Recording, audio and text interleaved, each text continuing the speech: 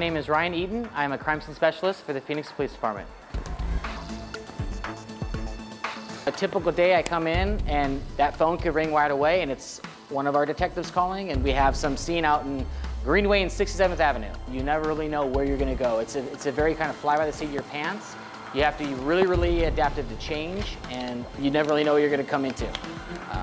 There's been many times where I've come into work and, hey Ryan, can you go in vehicle examination bay number 2? There's a Ford SUV in there I need you to process. It was involved in an aggravated assault. What I'm doing right now is I'm taking what we call overall photographs of the vehicle that was towed here from a crime scene. From there is items of evidence that I've marked with yellow numbered placards that could be pertinent to the investigation based off of information I have received during our case briefings from detectives and police officers. Processing these vehicles, thinking outside of the box and trying to piece it together and think about what I was given, what could possibly be evidence.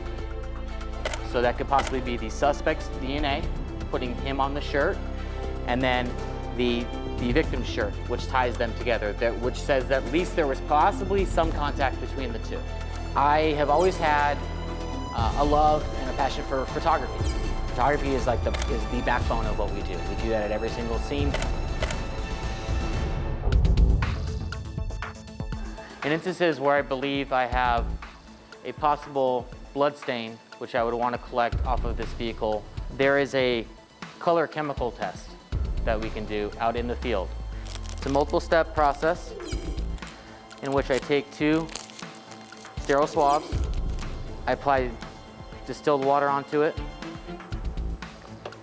then I approach my stain,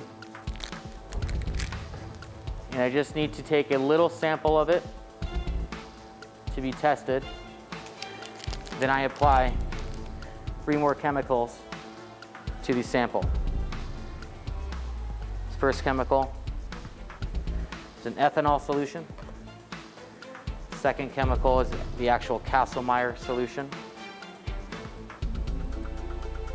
And then the third is a hydroperoxide solution. After applying this chemical, if it turns bright pink within 10 seconds, it's usually pretty immediate, then that is a presumptive positive for blood.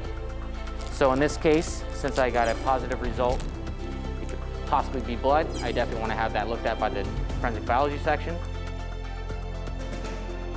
You got to be really personable and be willing to learn. You have to be a sponge. This is not the kind of career where you can come in and you think you know it already. It's really not. You're learning new stuff every day. I've been doing this for 7 years.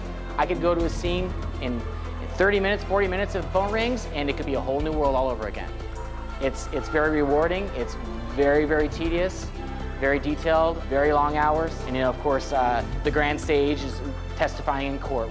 All this work, these hours and hours on the scene, no sleep, getting up in the middle of the night, it all comes together for court, and it can be very, very rewarding when all of this work that you did, I saw this blood sample, I got it tested, it was the suspect.